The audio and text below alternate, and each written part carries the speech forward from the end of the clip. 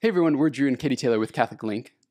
And on this episode, we got to interview Dr. Andrew and Sarah Swafford about their new series with Ascension, What We Believe, and just a bunch of life tips and great conversation. So we hope that it helps you better understand the beauty of the Catholic faith.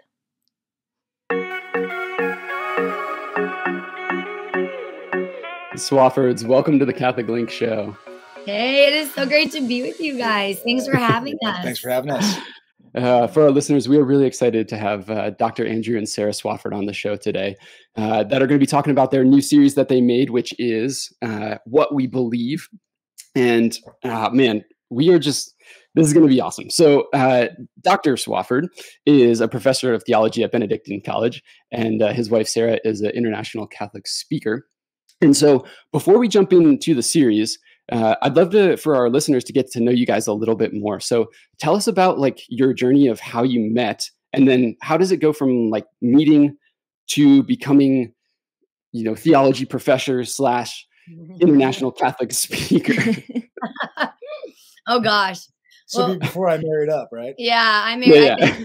I begged him. I was like, please, I'm not a very good cook, but I think I'll make the bed. I don't know. I'm trying really hard. No, we actually are at Benedictine College. We're hiding in Andy's office because we have 5 children, and we either hide in the car and do radio shows, or we hide in his office and do Zoom interviews. And I think everybody out there understands why. So, but we met at Benedictine. So we actually are kind of where we met. So we met in college. Both of us had really big conversions at Benedictine College. We owe so much to this school and to Focus. We were some of the guinea pigs of the very first Focus Bible studies. Nice. Originated here at Benedictine, and they tried stuff out on us, and it must have worked. So we love it, and we've been married 17 years, and Andy is a professor here now, which is so great. And it's really easy to talk about how ministry started. The minute our hearts were set on fire for the Lord and for the Catholic faith, man, once you catch that bug, it never leaves you, and you want to do for others what was so beautifully done for you. And that's the reason why Andy wanted to be a professor. And that's the reason why, we got married a year after college and had Thomas and Fulton. We have 5 kids, and Thomas and Fulton are 16 and 15 and, all the way down to 3, our kids. And so we just instantly were like, man, I want to give back. And so Andy being a professor, and then I was a dorm director, like a dorm mom at Benedictine. So Andy got his doctorate, and then we were blessed there was an opening at Benedictine, and God just made 1,000 little corner turns happen. And the dream to get to be able to come back and be at Benedictine came true. But we were poor, like grad school poor. There's poor and there's grad school poor. So I had these 2 little boys, and they had a job opening for a residence hall director, and you get to live in the dorms for free and eat in the cafeteria for free, which I don't know who wants to sign up for that again, but we did. So we did that, and my ministry all started in, I was a dorm mom, and for 3 years we lived in a dorm with 142 freshman college women. So that's really where my ministry started, was with the women and the men, because, where there are women, the men will find them. So I started doing ministry and just hanging out with the college students. And to be totally honest, it all just kind of took a life of its own. And I would say the same thing to the 10 people at my island eating cookie dough and chicken wings than I would to 10,000 people. And so the Lord just continues to just really allow us to share our hearts in so many different ways, and we just love it. We absolutely love it. Yeah, I mean, Sarah kind of summed it up. I came to Benedictine just to play football. That's the only reason I came. And I grew up Catholic, but kind of a name only. It didn't really mean much. And I had, so Focus was here. We also had Dr. Edward Sri was a key professor of mine, and kind of really helped me with scripture, connect Jesus to the church, and just give my life to the Lord, and wanted to kind of give back in the way he gave to me. And then I went off to Trinity Evangelical Divinity School, did a master's in Old Testament Semitic languages. He was Catholic Andy. He's the only Catholic in the program. So. Yeah, they call me Catholic Andy. I'm in the dorms with about half the guys were PhD bound, half were pastor bound. It was a great time, a lot of Hebrew and Aramaic and languages and history, archaeology. Really was just kind of. So the What We Believe story, or what We Believe program really started back then when we were like, oh shoot, how do you explain that, right? One to another, and just couldn't be more grateful. Yeah, we love it here. And we're in Atchison, so come visit anytime. We love showing people the beautiful state of Kansas. So it's great. Ah, that's awesome. Living in a dorm with that many freshman girls with babies and eating in the cafeteria and all of that, how that progressed, and then going to a Protestant School. seminary is definitely a incredible opportunity, especially I think so often. So I actually have friends that have attended there. In the military, we do so much ecumenical just encounter because we're Christians and we have to band together and like figure this life out. And the reality that allows for these conversations. And so I do want to dive a little bit into this program on what inspired you to write, to be a part of what we believe, and who you really hope that it'll serve. Great question. It's a great segue too, because I think in this book, and Marcellino D'Ambrosio and I wrote this, and he's a scholar of the Church Fathers, and we just had great chemistry, and the three of us with the videos. The book it's not polemical. It's warm. I think any non-Catholic, anybody who's seeking in any way, Catholic, non-Catholic, secular, faith or no faith, I think will really love this book. And really Catholicism, when I've got friends from Trinity, my time at Trinity who converted, it's like, you're not rejecting your past, you're embracing a fuller version of it. And what Catholicism is at the end of the day is Christianity with nothing left out. And when you were writing the book, I think a lot of people may know this, people may not know this, but it's a whole program. So there's a book that is fantastic. Like Father Mike I was with Father Mike Schmitz last week. Yeah. And he was so funny because he's working on the Catechism in a Year, the podcast right now. And he was holding the book and he was just like, man, the Catechism is like thick and dense. And it was so nice to have like the essentials kind of like, they did an amazing job of like kind of pulling out some of the beauty and the meat of it and just like kind of giving the essentials. And then, Ascension asked us to go over to Rome and film the video series.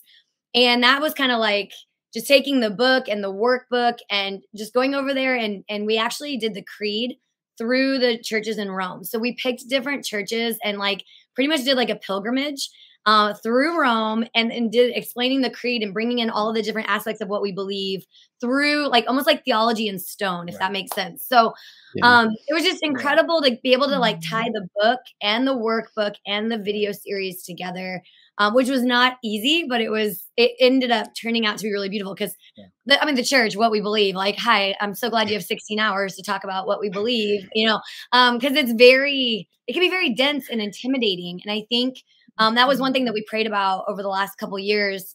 It's really beautiful how the Holy Spirit works because this has been in the works for years. They have been wanting to do this for years. And COVID just threw wrench in everything. But COVID really delayed a lot of things. And then lo and behold, we come out of a pandemic and I think it's more needed than ever. And it's just really beautiful to see the Lord was like weaving and preparing and, using it in a way. And I think it's coming out in a time when I think a lot of people are really searching, even people who've been Catholic for their whole lives, maybe been going to mass their whole lives. There's a lot of questions, I think, right now. And it was our way of being a part of something that hopefully provides answers because I think a lot of people are looking for answers. Yeah. It's doing the faith over there. It's like, it comes to life. It's not just an idea. Yeah. It didn't happen on Middle Earth or Mount Olympus. Like this is like history, and like you go to San Clemente, which is this 12th century church. It's built over a 4th century church. And you can go down and that whole 4th century is built over the remains of a 1st century house that's believed to be connected to St. Clement, the 4th Pope. And so you go down there and talk about tradition and you realize you're 300 yards from the Colosseum within eyeshot. It's like the Christians that prayed right in the spot. And so like the whole series takes you places like that or, Mamertine. It like gives you like holy goose. I don't know. It's not an idea. It's this is life. And it's like, here's an invitation to joy. We got to, and because of COVID, the Holy Spirit, that God, because of COVID, a lot of the places that we got into, we wouldn't have been able to get into if they weren't shut down. And so we filmed one of the series in the same prison cell that St. Peter and St. Paul shared together, where a lot of the letters were probably written, a lot of the New Testament letters. So like, you're just down there praying and it's just like, there's water, there's a stream down there that still bubbles that they baptized prisoners in. And it's like we're down there filming and it's just like, stop, You know what I mean? Like, it's really hard, I think, for sometimes Americans and people of our 20th century us to not connect the church to just like hierarchy and tradition, like church buildings and parishes and like parish politics. And like, it's hard to not think of that as church all the time, where it's like, no, like church, what the Holy Spirit wanted at Pentecost, like you start really going all like what the Holy Spirit, what everybody was putting into play through the sacrament, through the Eucharist, through like kind of really taking it back to like the simple gospel, and it's just really beautiful to see the church in that light. Not that all, it's always going to be, all the everything, but it's cool to strip it down to like what is really church. The Eucharist makes the Eucharist makes the church. Yeah, amen. I think it was such a cool way that you guys did it, and for our listeners, when you check out the series, so there's the book which kind of deep dives into it, and then they have this workbook here, which I'll hold up for our podcast listeners. You won't be able to see it, but for our YouTube listeners, you will. Right, and pro tip: I didn't realize this, but the chart that you guys have is actually in the back of the workbook. I didn't realize that for like 2 weeks. I was like, maybe I didn't get it. Yeah, and so content. That's right. Yeah, and then they have the video series, right? So you can go along with this. You can have a group that that can work through some of this stuff together. Yeah, I think for those videos too, I mean, we've been to Rome and are blessed that like that's where we got engaged, but at the same time, there are so many churches there. And I think for so many who have not had the opportunity to travel to Rome, to be able to see the history that is there that you're talking about, like the beauty of how the church has developed and what it looked like 2,000 years ago. And we still have that. And that like proof of, just the Christ-centered aspect of our faith. And then I think for the study too, one of the things that really stood out to me was when I graduated college and I went and led a focused Bible study in the parish, and my women had this encounter with Christ. Then it was, but Katie, I grew up Catholic and I really don't know what we believe. And this asking of, can you lead a catechism study for us? And like, can you teach us what like the church teaches?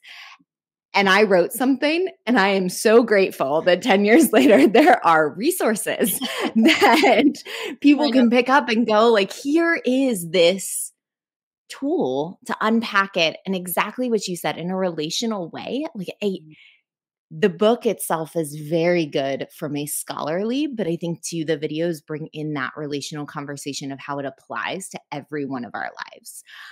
In a way that you get both and in this study.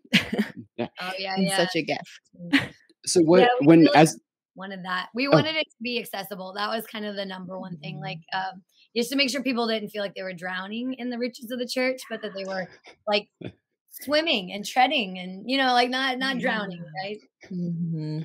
Was I think for me, one of my favorite parts was, I think it was the Church of the Holy Cross, where they have all of the relics of like the nail and the true cross. And when I watched that in the film, I looked at Katie, I was like, wait, we like have these things? Like, this is so awesome. Right. Was there a favorite part for you guys, or like as you were filming it or developing the study? Like asking for favorite children. Yeah. Oh my gosh. I mean, that whole area right there, it's run by St. John Lateran, which is the first church commissioned by Constantine. And you have this kind of apostolic, which is actually the seat of the Holy Father as the Bishop of Rome, his cathedral, and then Santa Croce. Oh my gosh. I mean, I love, for me, like you go to these different places. Sometimes it's a beautiful church. Sometimes it's who's buried there. Sometimes it's what happened here, what relic is here. So like, I love them all for different reasons. One on the devotional side that we absolutely love is San Agostino, which has the tomb of Saint Monica. And to pray before Saint Monica, and you think about the mothers in our lives. You think about the mothers who've had wayward sons and daughters who've walked away from the faith. You think about the power of her prayers, the kind of unsung heroism on her part, and the way St. Augustine speaks of her in the Confessions when he finally comes around, and it's so endearing. I don't know, that's my favorite right now. But I might give you a different answer tomorrow. Every hour. I think one of my favorite things about the videos in Rome was our call time was 7 a.m. and we usually filmed until 7 or 8 at night for 10 days straight. And so there was, and it was 105 degrees every day. And Rome is not for the faint of heart. We walked, probably 25 miles. The camera guys told us not to sweat. We're like, yeah, the camera guy. Yeah, if I look, on the videos. I just at the end of the day, okay, we're just gonna go with this, right? But my favorite part was it was almost like a mini pilgrimage in a way for us because it stretched us. I mean, we were like, coffee, food, like praying. Like, I mean, it was just gelato. Gelato, no, literally. What moment? You'll never see any of that because like the Holy Spirit just knows how to make it all come together. But it was one of those beautiful times where we were like the whole 10 days was just like, what is happening? And then God would just drop like major, amazing like bombs on us, like we would get to go do something or see something or we'd be praying like after something and it was like a rush of a rush of the Holy Spirit. It was, so again, there's so much that was going on behind the scenes. And probably my favorite part was we were with a camera crew, an amazing camera crew out of Pennsylvania called Bowstring. And they were with George Clooney the week before they were with us. So they're like a high level stuff, very beautiful. They're amazing at what they do. But we had an 8-person camera crew with us that most of them were not Catholic, unchurched. Our sound guy, his mom was Wiccan. And so like he was trying to but they had to listen to us the whole time, So we were having a lot of phenomenal conversations. Like they would be filming and they would just get so overwhelmed with the beauty and the grandeur of what was going on that they would be like misty. Like they cried a couple times and we would be talking about what this is and what was, and they were just like in awe. And it was so cool for us as like diehard, like more like radical Catholics, like let's go Catholics, for us to watch them see it through their eyes, like in the moment was incredible because we would stop filming and they'd come over and be like, so when you say Jesus, like, it was so cool because we were like, yeah. And that would feed us for like another segment. And we would be like, okay, well, let's pick up with this. Or we'd be at lunch and they would be like, well, what do you mean by da da da? And it's like, okay, well, we should probably talk about that, I feel like the Lord really worked some incredible stuff that you will never see, but it was part of what I think made the videos so great was we were stretched, we were tired, it was hot. I mean, like we were coming up with stuff like as the Holy Spirit was working. The three of us were praying really intensely, and we were in like the whole one of the holiest places in the world. So it was just really cool. I mean, it was really cool. So that was a really long answer, but it was just, some of those things are really neat. When I think about the study, I probably think about it in a different way than someone that's probably just looking at it, paper, so. Sure. Absolutely. But the power of you guys being able to evangelize and really take the 8 of them on pilgrimage with you, and maybe 8 people that would have never signed up for a pilgrimage to Rome, right. But they got to encounter that with you. And what a testimony and inspiring part of it.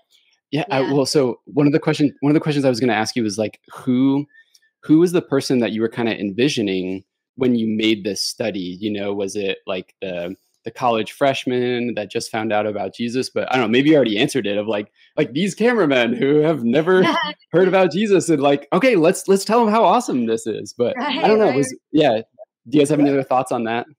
Well, so it's cool. So we, I had worked with this camera crew before when we did the Roman series with Cavens and the Hebrew series. And so I remember at the Roman series, I remember thinking to myself, I want to try to register with this crew. And that was kind of our first foray into this. And so, I mean, I think, and I'll let you follow up here. I think it's sort of, I mean, I think it can take anybody wherever they are deeper, but I think it can also be a shallow entry pool. I mean, I think someone like these camera guys, or, we've all got family who've walked away from the church. So anybody who's like a seeker, I think can totally, be a ton out of it and might meet our Lord. I would assign the book in a college classroom, like an intro theology class. I think it's got plenty to challenge people, but I think it's also accessible enough to not overwhelm. We know a lot of high school theology teachers that are using it in their high school theology intro theology classes. Why not? It's probably like you said, Katie, like please, Lord, somebody else do this so I can just teach from it, right? Like I felt the same way as you when I was leading Focus Bible Studies. I was like, let's see what Scott Hahn has to say about this. Yeah. I gotta find somebody else, you know? Yes. We have a lot of RCIA groups that are using it. Cool. Great. A lot of Focus Bible Studies are using it. We've heard from just a lot of moms groups. I have one of my best friends.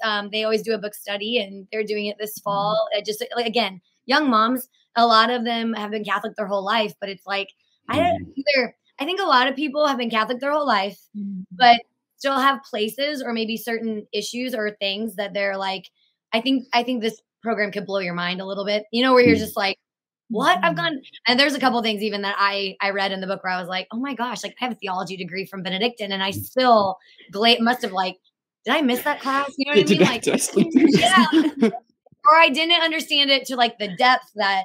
Praise the Lord. There's other people who can just take you so much deeper into it, which is so great. So I joke that I really do think, 11 years old to 111 years old. I really don't think, I don't think that I think everybody could get something out of it. But I think Ascension, they loved, do you guys remember they went to Israel and did the Footsteps of Christ. If you remember a few years ago, they have a study that deep dives into like the walk of our Lord. And it was so well received because a lot of people were like, I love Jesus. I just don't understand everything about our Lord. And so they went over to Israel and did this, where they went to the Footsteps of Christ and did it on video. And it was just awesome. And that was when the minute they did that, all the emails and the phone calls come in like, for the church, do it for the church. Please, give us a catechism supplement, It's great. I think if we go back to that chart you mentioned, I mean, the idea behind that chart, just like if people have seen the Bible timeline chart, and the way Jeff Cavins has so brilliantly taught the Bible through this Bible timeline, and Father Mike has done so well expounding the Bible in your podcast, like that chart is really meant to be the catechism version of the Bible timeline. And even Father Mike's Catechism in a Year really is meant to dovetail with this study. So if the Bible timeline helped people study the Bible, that's the goal of this study, to help people kind of just learn the Catholic faith, in a kind of a digestible way that's also deep at the same time. Yeah, I remember when I was at the Air Force Academy. So one of the guys that was on, we were parachute instructors together. We were kind of talking, that was my extracurricular activity. Thank you for your service. Thank you for your support. We need it and appreciate it. But we were solving the world's problems deep at night, and he said, he asked about the Catholic faith, and he was like, okay, but what are like the core doctrines? Like if you were to lay it out, like what would you have to believe to be Catholic? And I at the time I like kind of like stumbled through it, and eventually I was like, I'll get back to you, because it's hard when it's like here's the elephant, of like here are all these amazing things, and that's what I really appreciated about this study was it was very like, okay, there is a lot, yes, and it's beautiful and it's deep, but like here are just some basic steps. And I was thinking too, we have really good friends that are Catholic school teachers, and he teaches in high school. And we were just talking about the difference between evangelizing and catechizing, and how a lot of these, students that even come to Catholic high school haven't been evangelized yet. And so you kind of, but what I thought your study did, which was really cool, was sometimes we draw the line of like, okay, evangelizing is bringing people to the person of Jesus, and then catechizing is like teaching them all of the things that they need to know. But it really shouldn't be that black and white. And the series kind of did a little of both, where it like you kind of bring them in with the beauty, with this person of Jesus, but then it's also like feeds them once they get hungry. Is that kind of like something that you guys were cognizant of, or? I totally agree. It's really great for you. I mean, thank you for saying that, because that was definitely one of the goals. Because again, I think we're like you guys, a lot of us had big conversions, and that was a process. I mean, Dr. Sri, we owe so much to Dr. Sri and Benedictine and Focus, and, oh my gosh. But one of the things he used to say was, you have to know the truth and love the good. You have to know the truth and love the good. You have to know the truth and love the good. And people used to joke that he knew the truth and I love the good, and that's why we ended up together. But like that, I mean, we just laugh. But it's exactly what you're saying, though, is if you just present the doctrine of the church to somebody with like a crabby face, you know, like that's not going to work. But if you also just be like, we're having hot dogs and pizza, we're giving away iPads, you know, like if you just like do all that and get everybody to come, but you don't give them any food or sustenance and you don't give them substance, and then what are we really doing, you know? So I think it was that marriage between you want this, you need this. This is amazing. You actually ache for it. You might just not know it yet. And we have all the answers, and sometimes we're not very good at giving them, but we're going to try really hard to like give it in a way that's understandable and approachable and exciting and loving and still true and good and beautiful.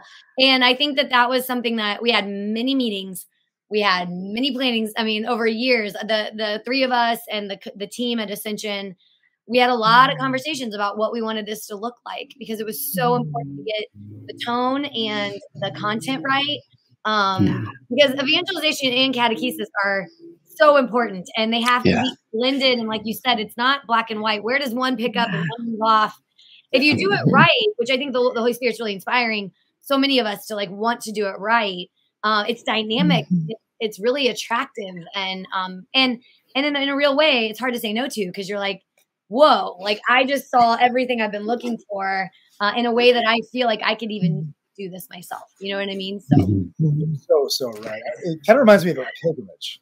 And we've done several pilgrimages, Poland and Holy Land and Rome. Some tour guides are great, but then, you know, sometimes it's more like a museum tour, and they're like, well, in 1992, it's like, if you can't answer, and for all of us, if we can't answer the so what question, why? And I think when you can answer the so what question, how does this change my life? Then you're doing both catechizing and evangelizing, and they're kind of leading into each other. And I think the study aimed to do that. So thank you for saying that.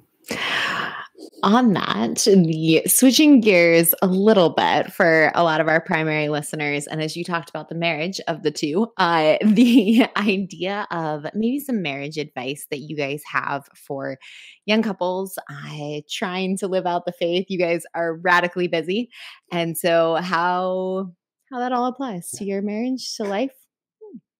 Oh, is it hard? Or do you think it's difficult? I mean, I knew it. We're the only ones. Anyways, like everyone, where it's like, oh my gosh, we were just laughing. We're just laughing because I love it when people are like, do you have any marriage advice? And I'm always like, do you have 4 hours? Pretend for a minute to have it right, but we enjoy the striving of trying to figure out married life, and you guys with a brand new baby. And oh my gosh, I always tell people, like new moms, I'll come scrub your toilet with a toothbrush. Like that's how I feel about it. Like it is so hard. Having a baby is amazing and so sacrificial. So I'm totally teasing. Yes, we love young married couples. We also love very old married couples like ourselves. So but yeah, it's not easy. I think the number one thing that is so great is just Chesterton says that true friendship starts with the words "me too." So I think when you see young people, Andy stops young like dads in the grocery store and is like, "You got this, man. You're at the hardest age. Like it's gonna get easier." You don't realize. People have, when they're all like under 3, under 4. I mean, and under 5, under 5. It's like, on the one hand, enjoy every stage. To all the listeners, enjoy every stage. Each stage has its own blessings and unique challenges. But there is a sense in which, at the human level, man, I mean, at a certain point, it's like I can start making deals. If you do this, I'll do this. Right? Reason is starting to enter the building, right? Yes. But when they're all young, it is so physically taxing. And again, don't wish it away. Don't ever wish it away. But it, in a real way, I would say is the hardest stage. I mean, having 5 with a couple teenagers, humanly speaking, is way easier than when I had 2 in diapers. So it's important to kind of have perspective. And one thing I often say is there are seasons in life. Yep. And if you know there's a season, it's like, well, this winter will become spring eventually. But in the moment, you're like, it's going to be like this forever, but worse. Yeah. And so it's just buried, right? So. It's really a lot of perspective. One of the things that we always say for young couples, and we always say, do as we say, not as we always do. It's kind of our joke. But one of the things that one of our biggest regrets that we ever had as a young couple was about 7 years ago, Swaff and I just, our word of the year was intentionality, because we're dorks and we have a word of the year. And I'm sure you people might be like that too. But our word of the year was like being intentional. And we decided to call up a few of our friends that, families that we were like close with, but you know, life is busy and kind of crazy. And we just said, hey, we want to be more intentional with like having good friends, not only for us as a couple, but for our kids. And so we called up, like, we had like 4 or 5 couples that we called up, and we started doing a thing called First Saturdays for Mary. So the first Saturday of every month, it's just kind of like on the schedule, and we have everybody over to our house, and we do it at 6:30 because having dinner is way too hard. So we come at 6:30 and everyone shows up. The kids go and play. The parents all just kind of chat, hang out. We call the kids back. We used to bring like cookies and muffins, and it was really cute and bougie. And now we just like put Oreos and half bags of Doritos on the thing. You know what I mean? Like, we literally don't even try anymore. And the kids, it's really fun. And then we pray together as families. So we do like a second rosary or a Divine Mercy chaplet, or we pray, you know, just some type of prayer. We sing a praise and worship song or two. And then the kids pray over the parents, and the parents pray over the kids. It takes a whopping 22 minutes because we have, I think, 42 kids between the 5 couples, 6 couples now. So, I mean, it's wild. It's amazing. It's beautiful. And then all the kids go back away and we lock the door. No, I'm just kidding. All the kids go back and they do a Nerf gun war or something epic. And the parents, all the couples, grab a drink, and we sit around my living room, and every couple shares their high and low of the month. And it is, honestly, it has been life-changing for like all of us. And why I say this, and this is my best advice to young couples, is like those moments where you're sitting around listening to other people just like share. And again, in the beginning, it's, you know, it starts simple, and then it gets, as you get closer, it gets, you know, better. But we've had couples in health crisis. We've had people very close to death. We've had miscarriages. We've had, you know, what do you do when someone shows your kid porn in the bathroom? You know, we had families that were going through things like that. And it's just like, where do you take these questions of like Catholic life and family life? Where do you take those, you know, like different people falling away from the faith, like family members that have walked away, like just the heartache of life, and then also the joys of life.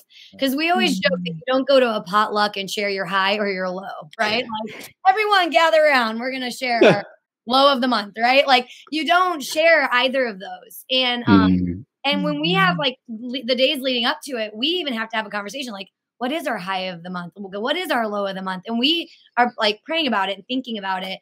And it has been just so beautiful. And that's why I say this to a lot of young, like, I say it to college students. I say it to engaged couples. I say it to newly married couples. I say it to couples that are empty nesters.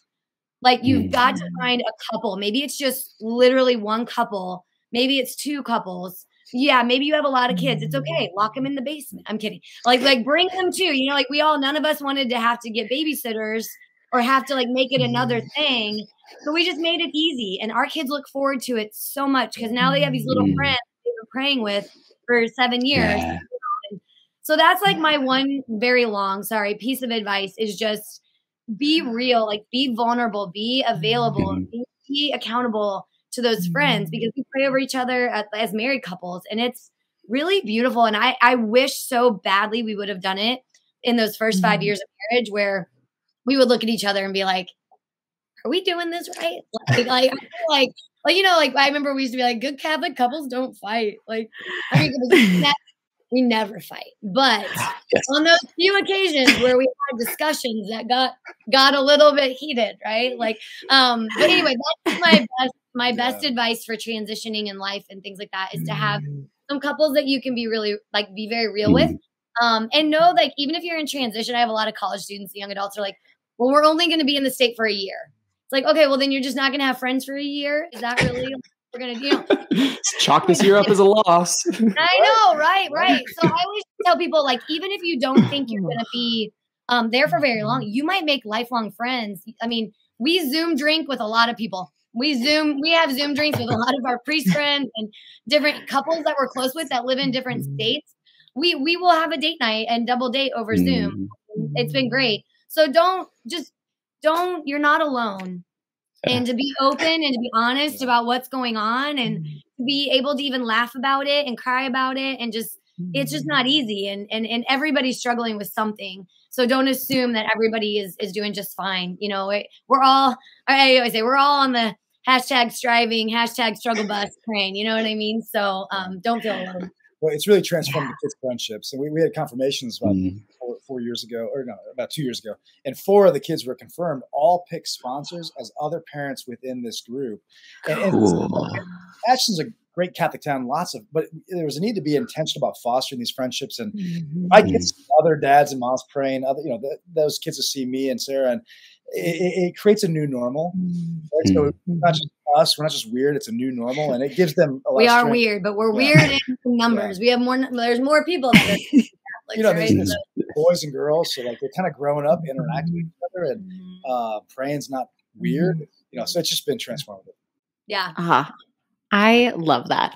I love the intention to build community, because regardless of what stage you're at, you need community. You need other people walking this path with us.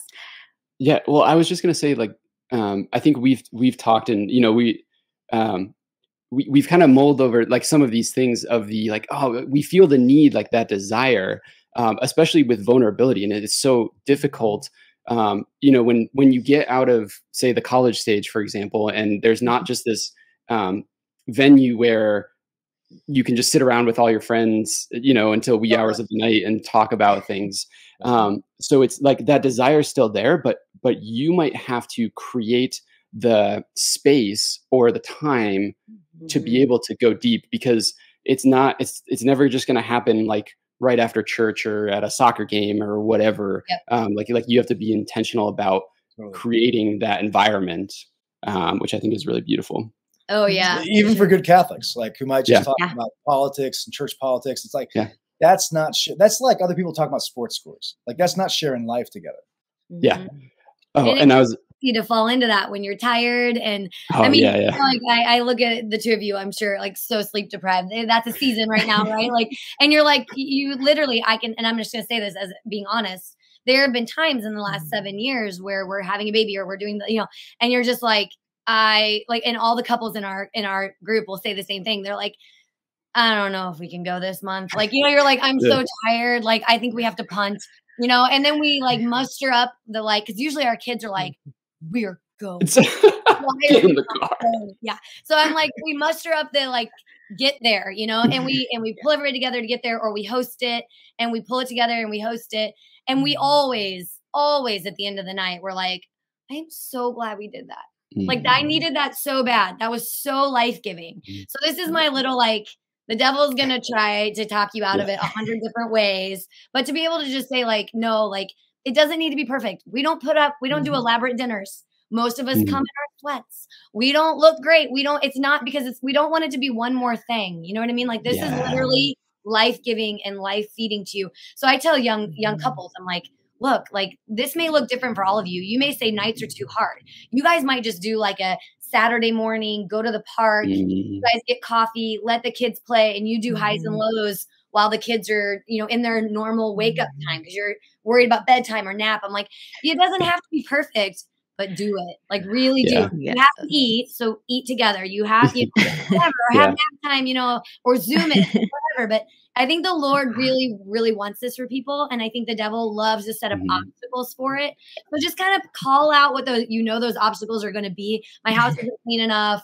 We don't have anything to eat for it, whatever. Just call those out and then just like kind of offer that to the Lord and be like, I know you want this.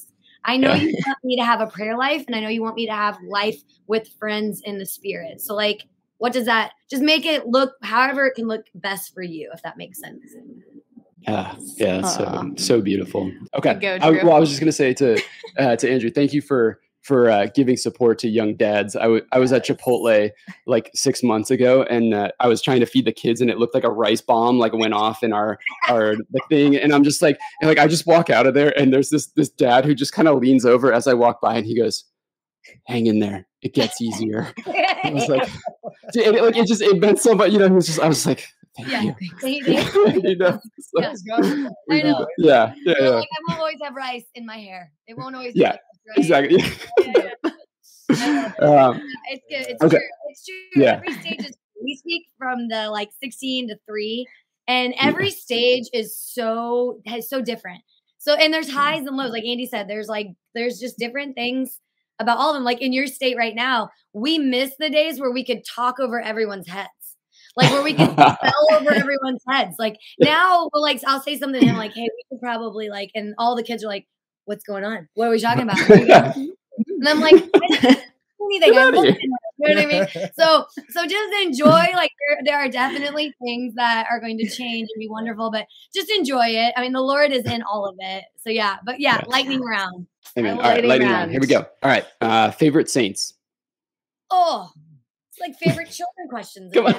I didn't say it was gonna be easy. I know. It's true. Yay to Aquinas and Augustine. St. Joseph. I know. St. Joseph. St. Joseph and St. Thomas Aquinas and St. John Paul II is a fan favorite at our house for sure. Perfect. Favorite devotion. Oh, I do the novena to the Sacred Heart every day. I love it so much. I love the Sacred Heart of Jesus. I could talk about it. Gosh, this is hard. This goes with seasons in life too, right? So yes. I love being before the Blessed Sacrament. There's a Holy Land group I had. We've done this a couple times, but first time by the end of it, I'm like, this has been amazing. Jordan River, Capernaum.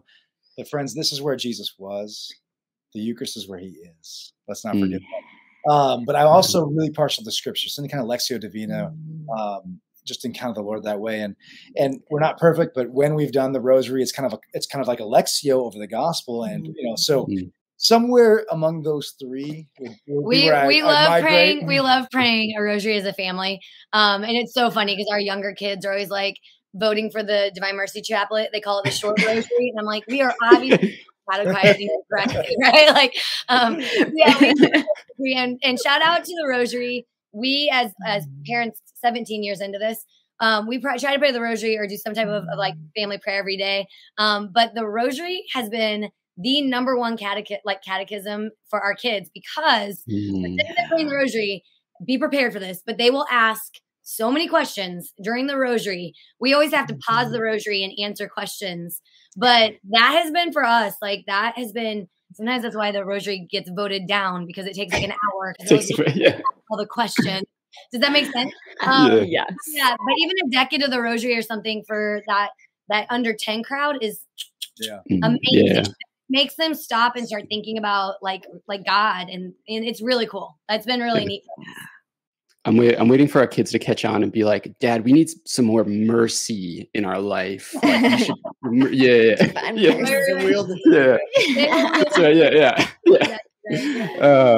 okay. Last one, and then we'll talk about where people can find you more. So last one is favorite book recommendation, other than what we believe, the beauty of the Catholic faith. Book recommendation. Yeah. There's only 1,000 that are. It's hard without like a genre or topic, but I'd say just maybe a couple rounds. So one, I think a couple of rounds. let me give you 20. We'll start. We'll start of it with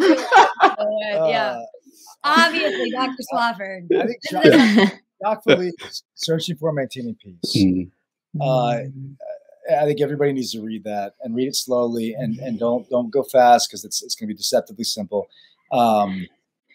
I'm partial to Scripture, so I think there's lots of great Scripture books, to kind of guide the reader in.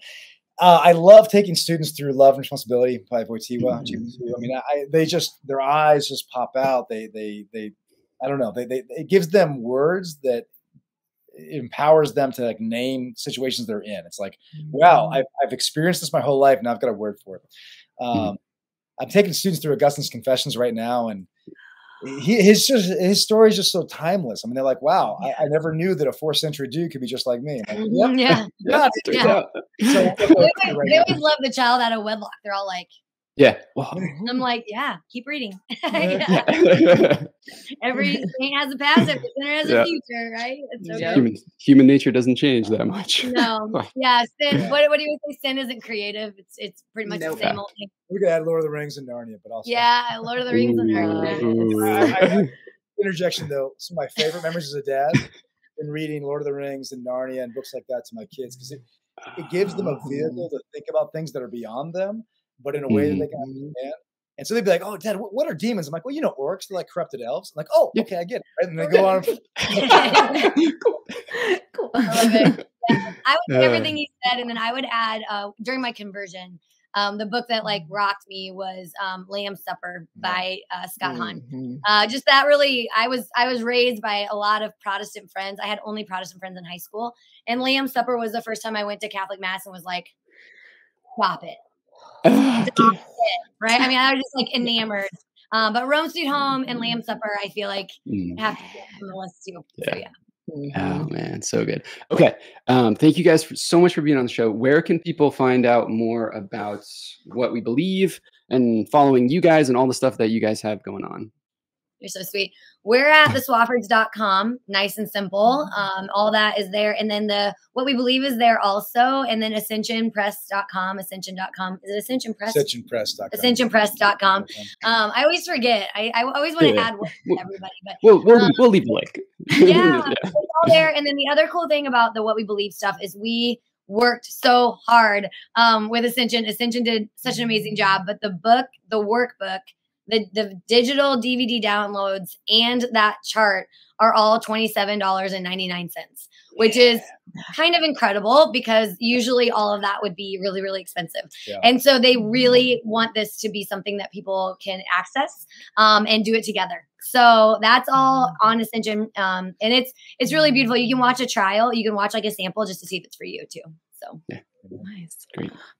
We are so grateful to have had you guys on, for you guys to share your wisdom, your insight about what the church teaches, what we believe, why this matters, and also just the practical, fun conversation. So thank you. Faustina was a champion. Yeah, oh my God. She nailed it. She nailed it. She fell asleep. I wish I could snuggle. I want to snuggle. Thanks for having us. Yeah, thanks for all the good work you guys this is do. amazing. We're praying for you guys. Hang in there. Thank you so much. For all of our listeners, check out the Swaffords, check out what we believe, and we are praying for you. Until next time, God bless.